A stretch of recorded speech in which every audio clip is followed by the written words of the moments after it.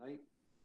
And the second part of it is that we're going to talk about these words abiding in Christ. Why are these words of such particular importance to me, and it should be to all of us? Is because now we are isolated from the sacraments. The sacraments were how we practice that union and abiding and indwelling of Christ in us, very specifically and most effectively through the body and the blood of our Savior. And the body and blood is what we cannot partake of tomorrow. So how am somebody like me, weak and miserable, unable to commune, how am I able to partake or to unite and to be abiding in Christ? And this is a very favorite phrase of St. John in his epistles and in his gospel. But how I got here was first because I wanted to do a Bible study on Psalm 91, which I'm sure all of you have been reading and hopefully finding comfort in. He who dwells in the secret place of the Most High shall abide under the shadow of the Almighty. I will say of the Lord, He is my refuge and my fortress, my God, in Him I will trust. I have loved this verse for decades now. This verse has been a favorite of mine. And in that second line, that shall abide under the shadow of the Almighty, that word struck me. And I said, I want to talk about abiding in Christ. And as I did my research and was working through some books today, I found that in the Old Testament, that word meant a permanence in a relationship. Abiding, for example, a permanence. For example, the word of the Lord abides forever. The word of the Lord abides forever. That's a permanence that is not going to cease at the end of this time, or at the end of this living on earth. It's going to continue. And so in that, going back, he who dwells in the secret place of the Most High, which is now on earth, shall abide forever in eternity under the shadow of the Almighty. And also we know from the writings of St. John that to abide in Christ, or that word abiding, meant a permanence in that relationship between the Father and the Son, and also a permanence in the relationship between the Son and the Christian. I mentioned this verse before, but here is a very important chapter. I'm not going to give you all the times that it comes up. You can do a search online, very easy. But in John chapter 15, from verse 1 to maybe 10 or 11 or 12, I have it here. You're going to hear this word 11 times. 11 times. Let's read that together. I am the true vine, and my Father is the vine dresser. Every branch in me that does not bear fruit, he takes away. And every branch that bears fruit, he prunes, that it may bear more fruit. You are already clean because of the word which I have spoken to you.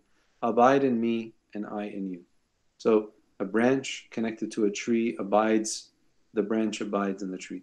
As the branch cannot bear fruit of itself unless it abides in the vine, neither can you unless you abide in me.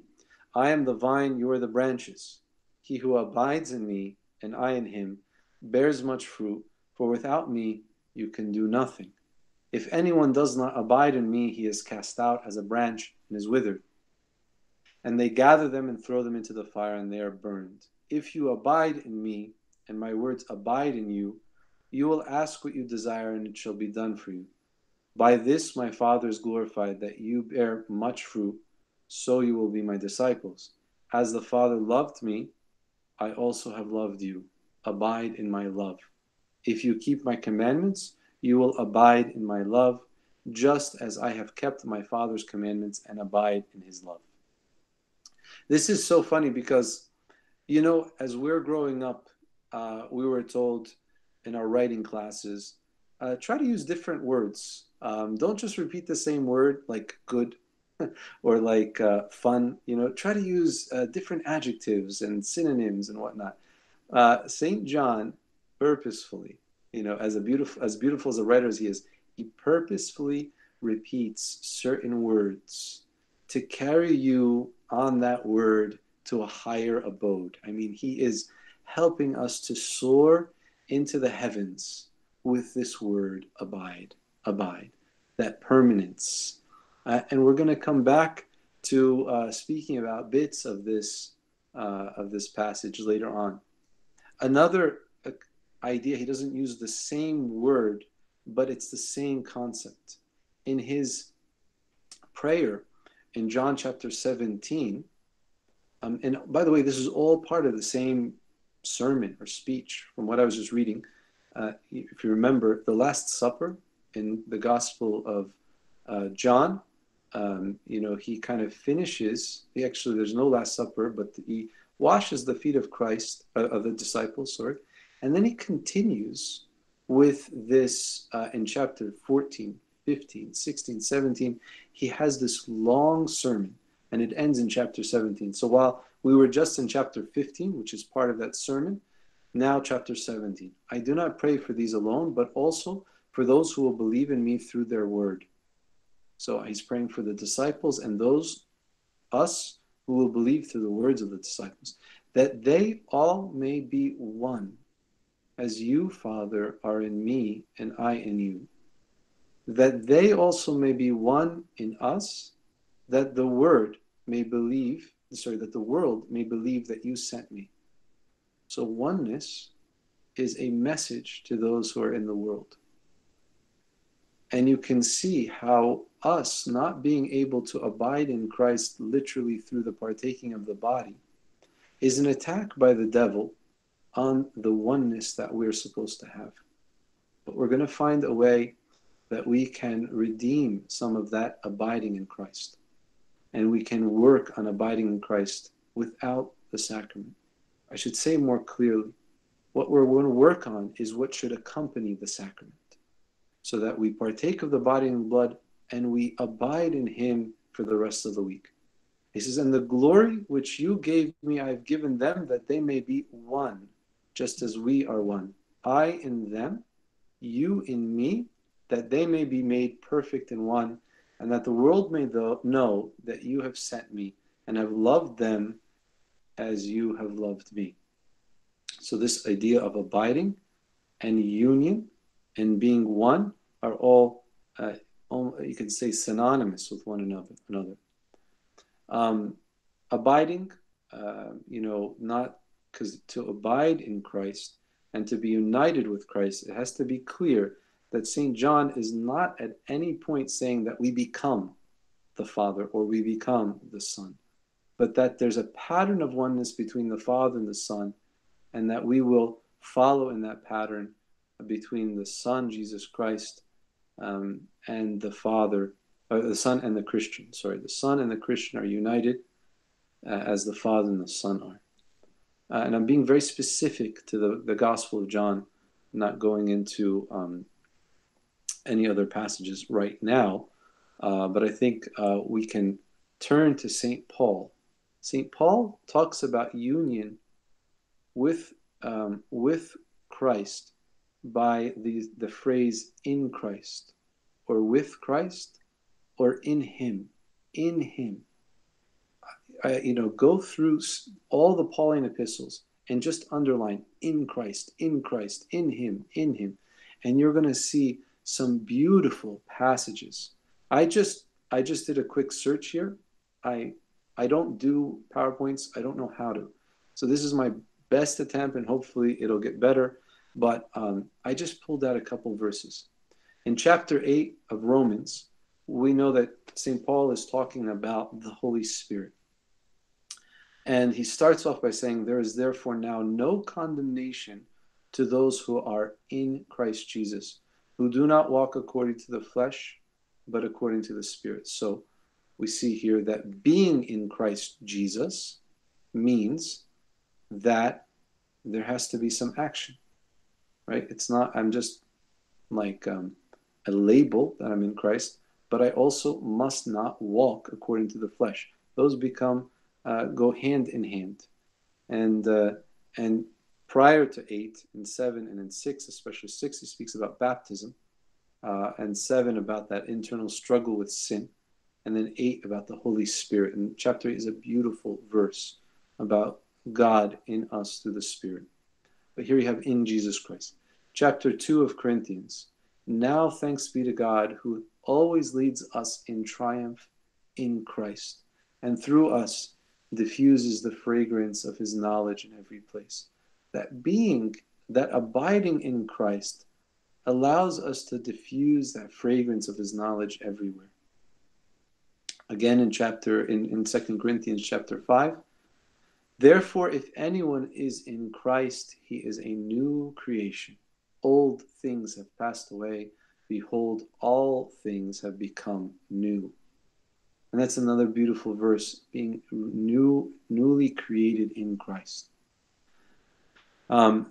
Galatians chapter 3, for you, verse 26, you are all sons of God through faith in Christ Jesus. And that faith is an active faith, not just a mental or an internal attitude towards Christ, but a faith that is working.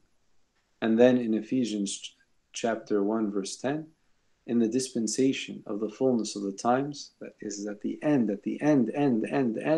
he might gather together in one all things in Christ, both which are in heaven and which are on earth in him. A beautiful verse for that. And just talking about in Christ, these words in the epistles of St. Paul, we could spend a whole Bible study. Maybe I'll put something together for next week. But abiding in Christ, now it's not just about abiding in him in some untenuous way. How can we put our hands on this? How can we feel this? What does it mean? So we could say by abiding in God's love, and we can put some practices to there. 1 John 3:17, whoever has this world's goods and sees his brother in need and shuts up his heart from him does not have the love of God abiding in him. So for that love of God to abide in me, it's not just by partaking of the body and blood.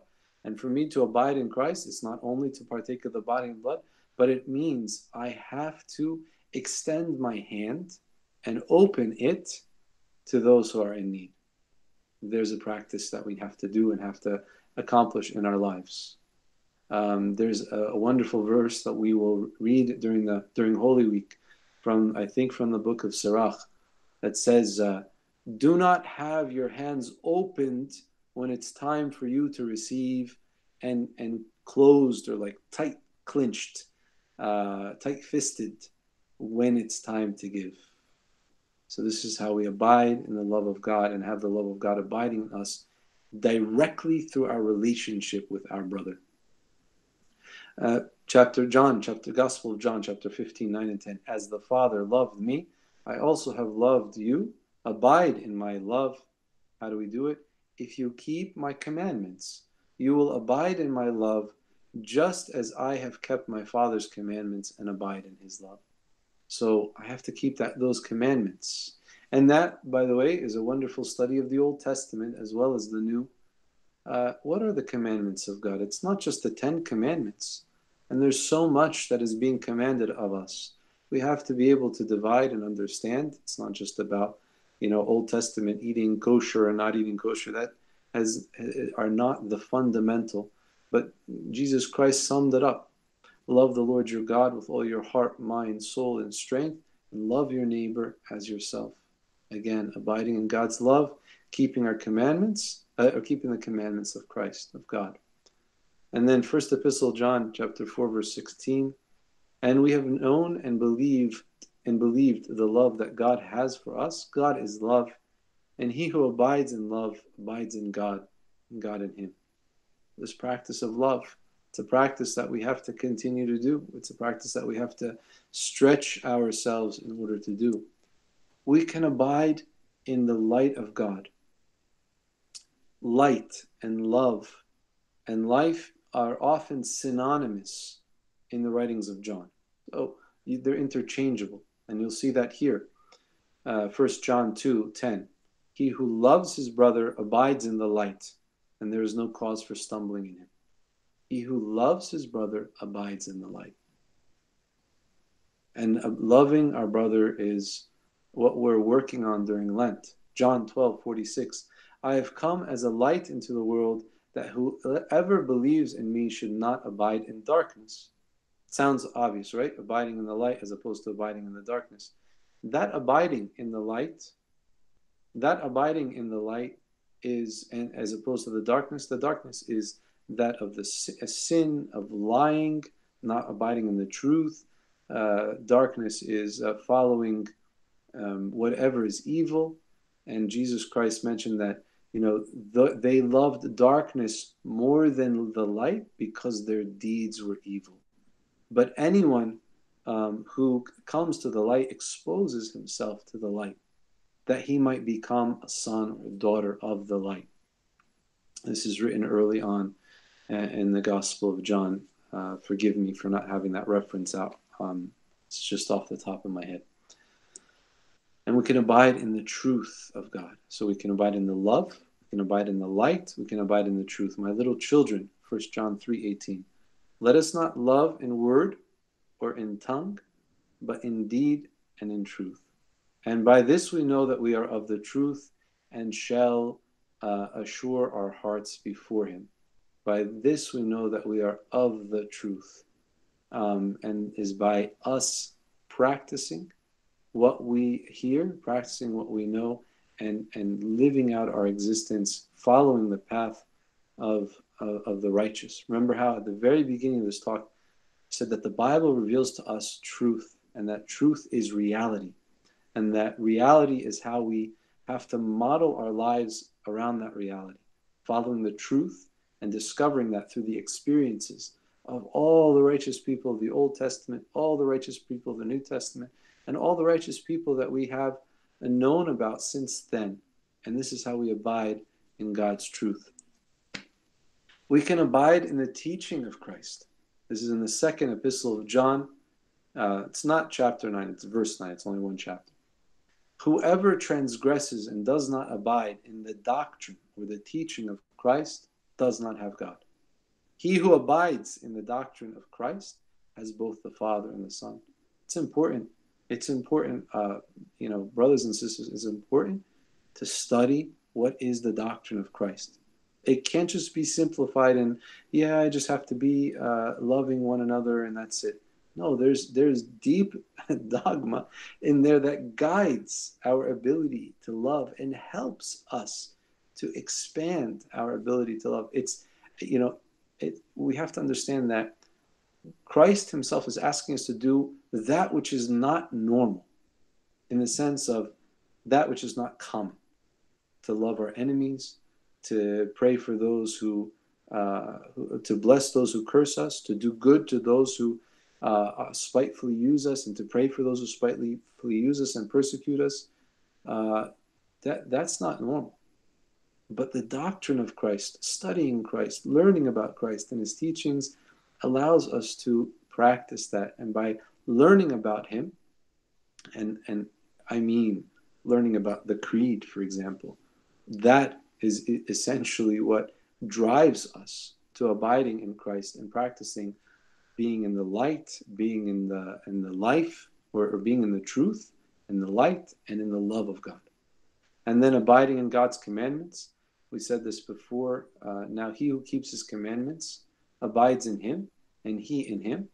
And by this we know that he abides in us by the Spirit whom he has given to us. That's 1 John 3:24, said in a different way. So you see how John carries that theme of abiding in Christ from the Gospels to his epistles, the first epistle there, second epistle as well. So it's a consistency and a driving, one of the main themes of the Gospel of John and his epistles. So in conclusion, abiding in Christ, it's this intimate union that expresses itself in a way of life, that's lived in love. So that union and that abiding in Christ is that way of life that's lived in love. It's not just some exalted mystical way of life, like they talk about theosis and deification and this final step of spirituality. And you see it in the Holy Fathers and Mothers who have, were contemplatives and were able to get to this point. They were just so holy in their way of life.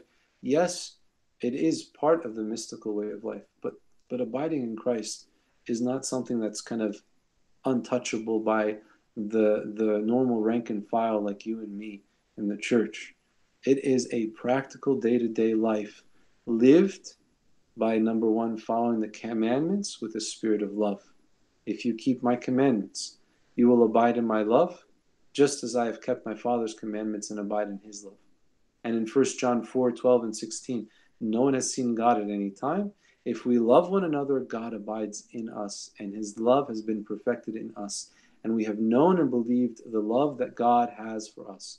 God is love, and he who abides in love abides in God, and God in him. So we have the keeping of the commandments, number one, and in that spirit of love in that second reference.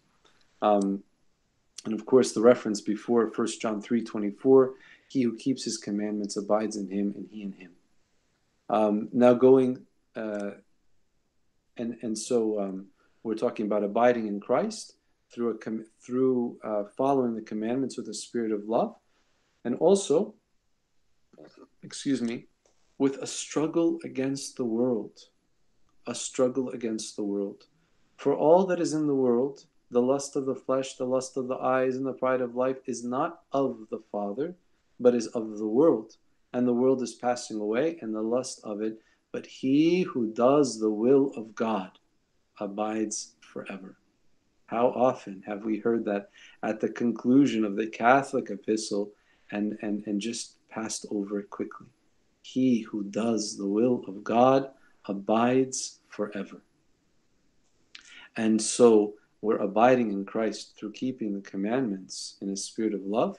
We're abiding in Christ through struggling against the world and struggling to do the will of God. And we're abiding in Christ by bearing fruit. I am the vine, you are the branches. He who abides in me and I in him bears much fruit, for without me you can do nothing. In order for us to have that spiritual fruit, we have to abide in him. He doesn't say you can do something, you can do a little, you can do your best. No, he says, without me you can do nothing. Abiding in Christ, this is an essential principle of our entire Christian life. So while we cannot abide in Christ during these days through our partaking of the body and blood of Christ, we can, minute by minute, day by day, abide in Christ through these principles that we have just mentioned here. I hope this is a source of benefit for all of you, as well as a source of comfort. We hope you enjoy this Bible study.